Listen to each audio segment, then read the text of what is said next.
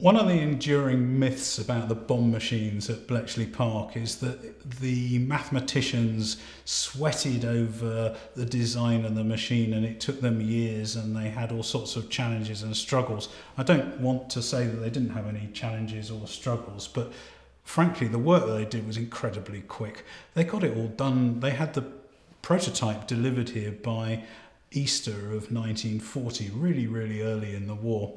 So from that point, when they'd actually got a machine that was working, the mathematicians and the boffins had really dropped out of the picture, and the real work was being done by the technicians who were helping make sure that the bombe machines worked, and those guys were typically RAF engineers, and the Wrens, who had the unbelievably boring job of plugging the machines up, doing their work accurately, setting it up, actually finding the settings of the Enigma machine day in, day out, nasty shift work, unpleasant working conditions. And these were the people, these were the unsung heroes of the bombe machine story.